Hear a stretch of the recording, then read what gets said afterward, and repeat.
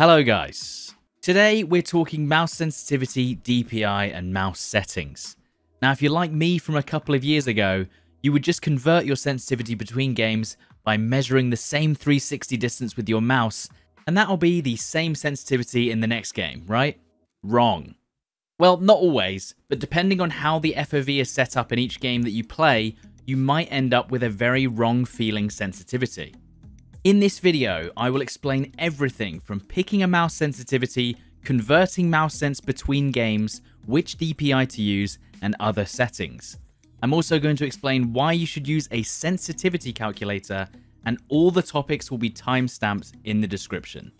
If you already have a chosen sensitivity, I recommend skipping to the part about calculators and monitor distance. If you learn anything from this video, be sure to subscribe as I have a ton of settings guides just like this one to help you in future. If you have any advice for others or think I might be explaining something wrong, then let me know in the comments. First, let's talk mouse settings. Now before we do anything, we need to turn off Windows mouse acceleration. So you go to your Windows search bar, type in mouse, go to mouse settings, select additional mouse options, open the pointer options tab, and then turn off this enhance mouse precision setting. Most of you already did this, but for anyone else that didn't or you forgot, you just fixed some mouse acceleration that might have been ruining your aim. Up next, make sure your mouse is set to a DPI between 400 and 800. You can always change this later, and later I'll explain why you might want to set it to 1600, but that's after we use the sensitivity calculator. 400 or 800 will allow us to change sensitivity in smaller increments. If your mouse lets you change polling rate, use the highest available, but 1000 Hz is usually the most compatible. With that done, we can finally try and find the sensitivity. Now I've probably changed my sensitivity around 10 times in my 18-year PC gaming career.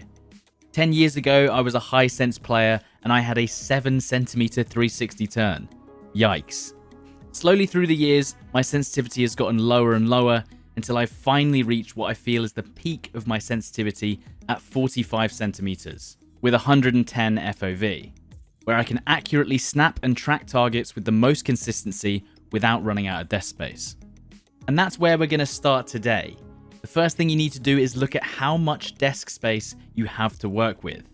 If you only have enough space for a small mouse pad, then you'll probably have a relatively high mouse sensitivity.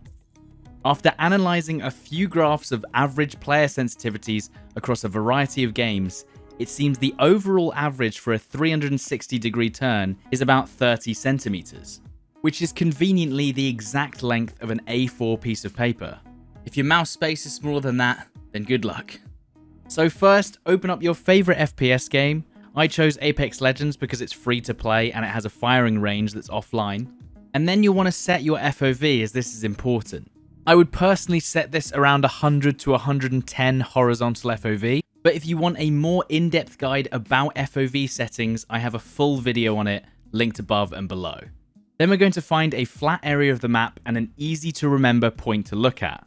We're then going to line up the point with our crosshair and drag the mouse horizontally along the paper until we hit 30 centimeters. Keep doing this until you reach the point and the end of the paper roughly at the same time. It doesn't need to be exact. Now, from here, either play offline in a target range, use an aim trainer, or play some multiplayer matches to see how it feels. We're just focusing on hip-fire aim, not aim down sight sense. If you feel like you can't be accurate because the crosshair moves too fast, then lower the sensitivity.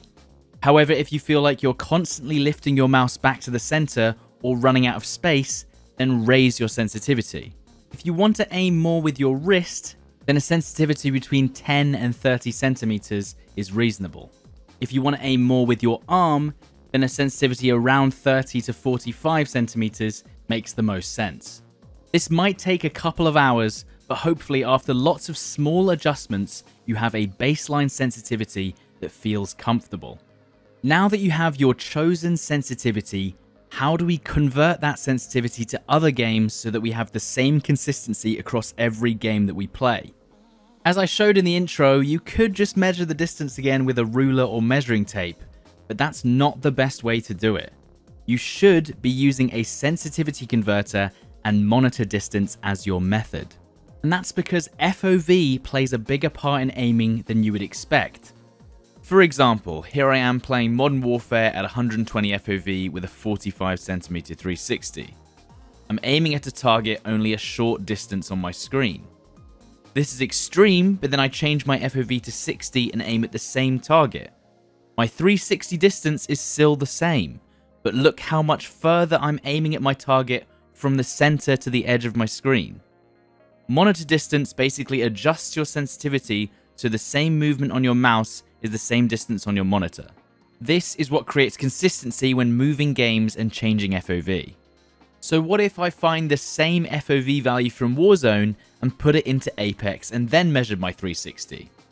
Well, that would be fine if 90 FOV in Apex was actually 90 FOV.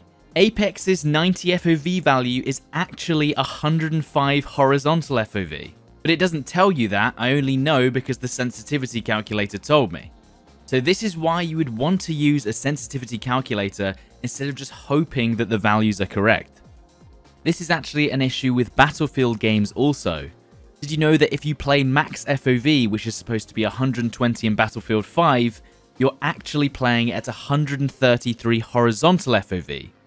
Watch out for this when converting for 2042. There are a few games and a few sensitivity calculators online, but the one I use is called mousesensitivity.com. This website's owner goes through and calculates the sensitivity for all the popular FPS games so you can accurately convert your sensitivity without you having to calculate it yourself or physically measure the distance. Now they even have the option to do the 360 conversion method on this calculator, but today I want to convert you to the monitor distance method.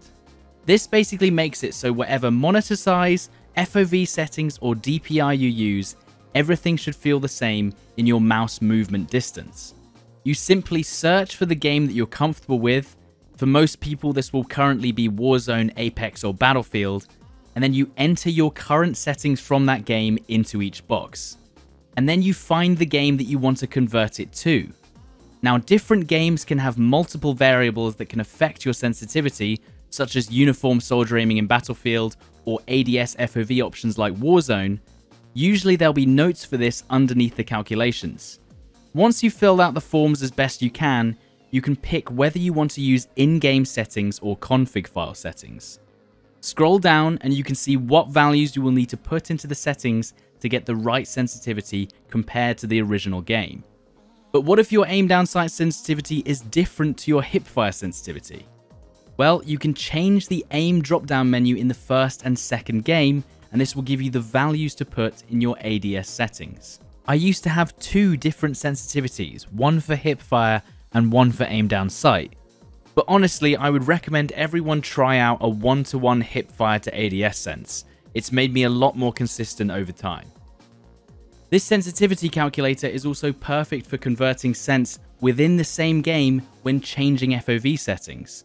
I know a lot of Warzone players change their FOV a lot. This also works for DPI settings that we'll be getting into later. Simply set the same game in both the input drop-down boxes and then alter the FOV value in the second section of the calculator. This way you can make your aim feel the same regardless of the FOV or DPI within the same game. Now we know how to change our sensitivities, let's talk about why you would want to use 1600 DPI over anything lower. I personally used to use 400 DPI myself until I saw this research done by the YouTuber Battle Nonsense. He has a whole video about how changing from 400 DPI to 1600 DPI might reduce your mouse latency by up to 5 milliseconds. It might not sound like a lot, but it's a huge amount when talking about input lag. You can watch his video linked in the description down below. Obviously, if the game that you play cannot reach your desired sensitivity, then stick with your original DPI. But a lot of games also have config files that allow you to change the sensitivity within the files. For example, I use 1600 DPI on Battlefield, but the in-game settings won't go low enough for me to reach the precise sensitivity I need. Luckily, the mouse sensitivity website tells me where I can find the config file folders to adjust the settings to the exact values. If you're someone that cares about input lag and input latency, this is an absolute must. And that just about wraps it up. And if this video helped you, please make sure to like and subscribe to help the algorithm show this to others. This took a lot of time to plan and create, and I'll be making plenty of guides in future. Thank you very much for watching, and I'll catch you in the next one.